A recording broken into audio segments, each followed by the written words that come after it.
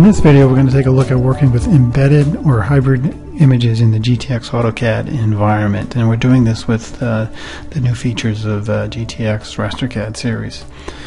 So the first thing we'll do is we will G-bind attach a image.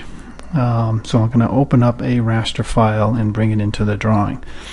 And this is a command specific to GTX, which initially brings the raster file into a DWG file.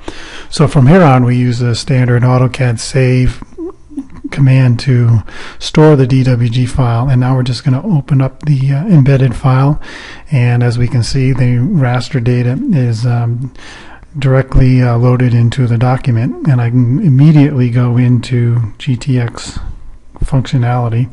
So here I'm going to just do some erasing of the raster data. We then would issue a create a new layer, and then we can add in some text into the document as well. So now let's add some AutoCAD text. We'll put in GTX embedded, and then we'll also go ahead and add in a rectangular object. We'll also just change the color so that it stands out a little bit easier.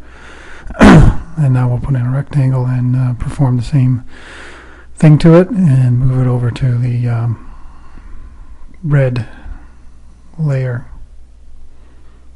So now when I issue a AutoCAD save, I issue an update, select the image, and then issue a save, and we can overwrite the version 2 and then close out the file, load it in, and our hybrid file is again ready for continued editing.